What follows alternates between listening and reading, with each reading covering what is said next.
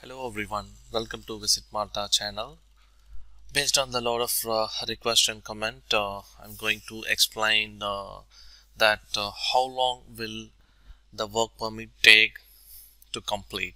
Okay, so let me explain and why it takes time and how long it will take. Okay, so basically the work permit will be applied by your employer and you cannot apply directly your work permit. Okay, first you need to get a job and then your employer has to apply a working permit behalf of you. Okay, in my previous video I was explained what all the document that you have to provide and what all the document that your employer have to provide and what is the procedure. Okay, so if you didn't watch my previous video, please watch that video which explained the procedures and the checklist that you have to provide to get a working permit, and you also can check the recommendation of the video which will be showing in the top right hand corner of this video. Okay, so you might be seeing this suggestions here, so you can click on that video and check the procedures and the list of document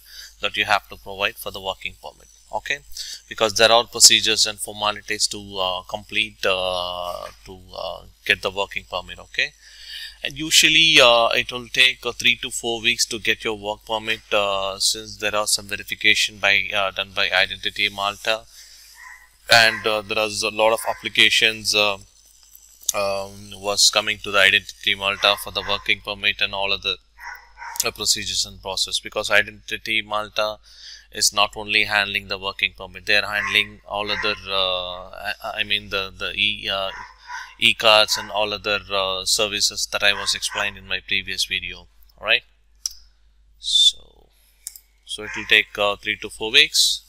Alright, then please understand the work permit is not equal to a resident permit. Okay, work permit and resident permit are two different things. Okay, so without work permit you cannot get your resident permit and stay here in Malta. Okay, first you need to get a work permit, then you need to apply for a travel visa using your working permit. Okay, if you're a non-EU, okay, then you have to get your working permit first, then using that working permit and use for apply for your travel visa. Okay, so once you arrived in Malta, then you have to collect all the documents related to the working permit and all of the documents and apply for a residence permit.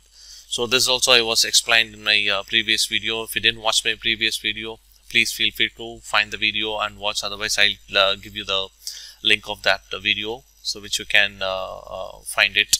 Okay, and see the procedure how to apply a residence permit, okay, with the working permit. Okay, so that's it. The last point I explained, once arrived, apply for a residence permit using work permit along with other documents. Okay, so let me know if you have any clarification by reaching out to my channel about us page, which I have showed, visit2malta@gmail.com, or you can leave in the comment which I can explain more detail if you want anything.